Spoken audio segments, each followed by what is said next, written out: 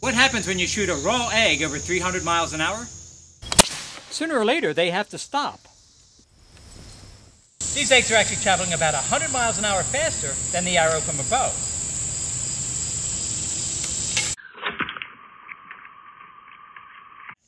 Now, what happens to the egg actually depends on something called impulse. When we stretch out the time that an egg decelerates, the force decreases enough so that it doesn't break. If we stop it too quickly,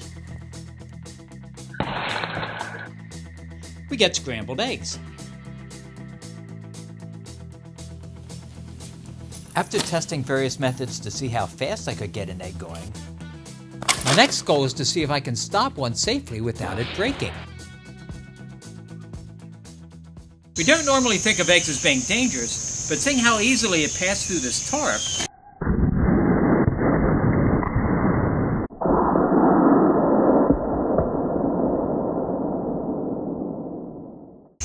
I thought we'd take a look and see how it does against other targets.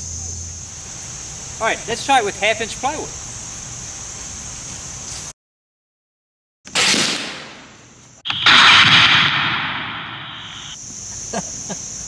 Half-inch plywood and the egg went right through it. That is amazing.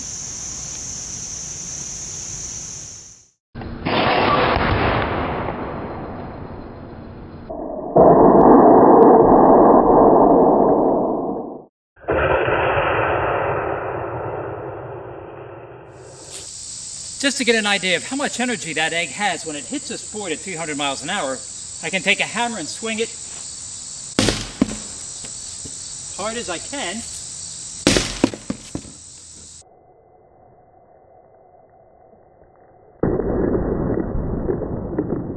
I'm not even close to matching the kinetic energy of that egg.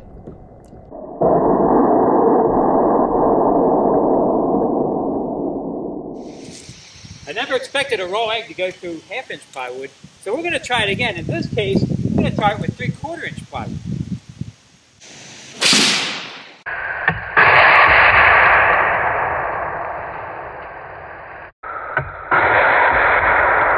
They seem to go through the 3/4-inch plywood just as easily.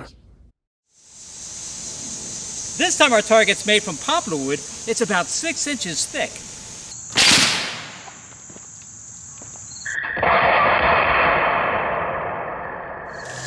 Well, we finally have a target that it didn't go through, didn't even scratch the paint. Now let's see what happens with aluminum roofing. 3, 2, 1. Oh my gosh!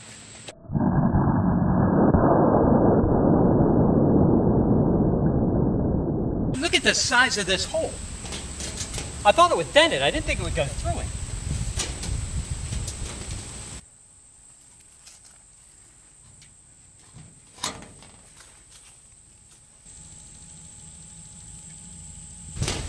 I definitely have to try something stronger. This is 24 gauge steel. 3, 2, 1.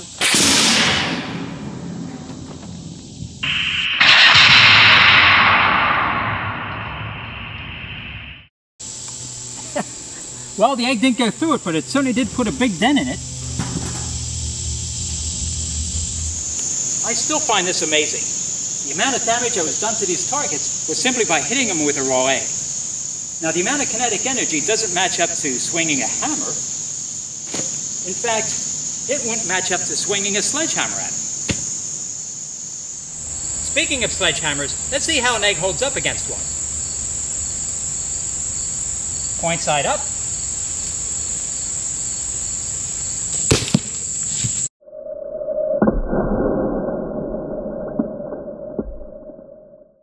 Obviously, the egg is very fragile, but because it's moving so fast, it actually has more kinetic energy than the head of that sledgehammer, which is why it can punch through the aluminum or the plywood so easily. All the kinetic energy of this egg starts out as potential energy as compressed air stored inside this chamber. The compressed air is going to push the sabot and egg down a 9-foot-long barrel. It's going to exit at about 300 miles an hour the sabot drops off, and then the egg goes on to the target.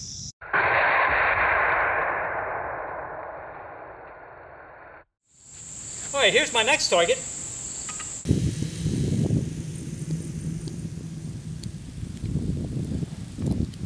Three, two, one.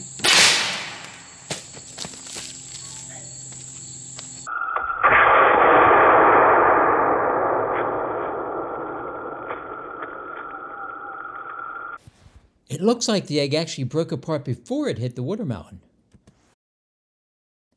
Here's an egg that stayed together, and here's one that broke apart inside the barrel. We can see the materials starting to spread out. The egg that hit the watermelon did the same thing, but it still hit with enough force to break it apart.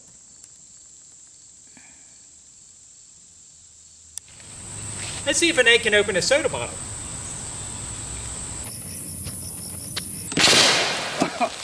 I like that one.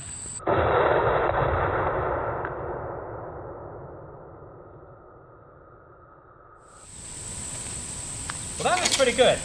I think I want to try another bottle.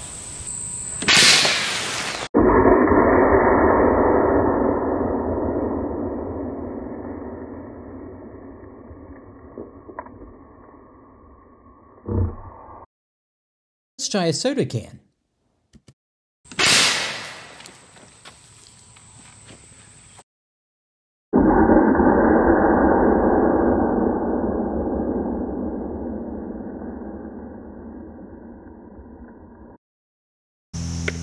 Could a hard hat protect you from a raw egg? Let's find out.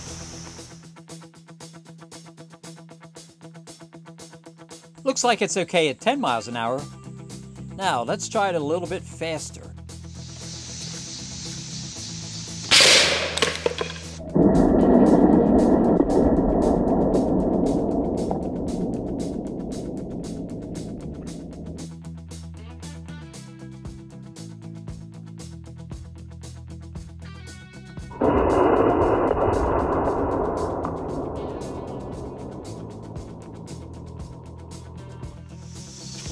Now that's a pretty good sized dent.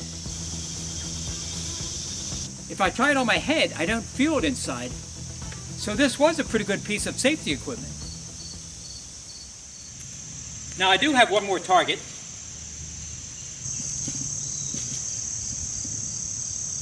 If you've ever had problems with technology, this last shot's dedicated to you.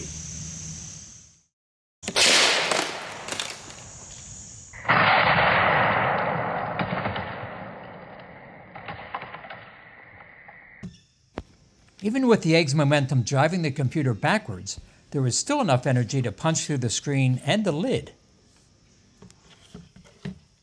Anybody need a used computer?